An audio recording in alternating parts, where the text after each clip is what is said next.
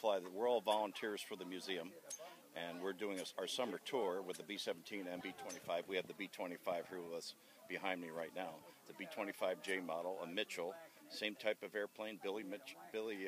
Jimmy Doolittle flew off the Hornet during the famous Doolittle raid.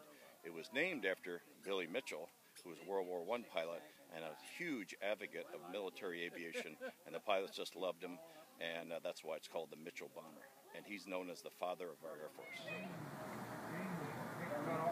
So I'm glad you brought up age. It took us 28 years to we got the airplane 31 years ago. It took us 28 years to restore the airplane. Took up everything apart, all new nuts and bolts, all fasteners, all new wiring. It's like a brand new airplane. So it's only got 280 hours on it since we finished the restoration, did the test flights the end of May 2009. I was on the test flight, and she flies sweet, really sweet. And it's an honor to be able to fly this for the museum, because we take it around to remind people about our heroes and vets that flew these in combat in World War II.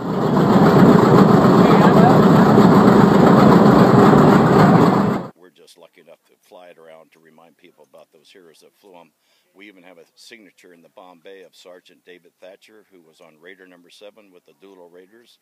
We're in Missoula, Montana a month ago or so, and he came out to see the airplane and signed the inside of our Bombay doors. What an honor to meet a hero like that.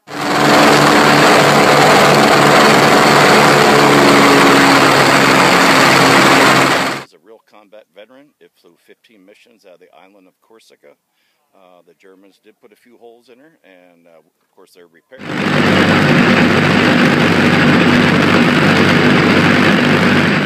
On display, you can walk around the airplane. You can even go inside the airplane. We just ask for a $5 donation so we can buy a little gas.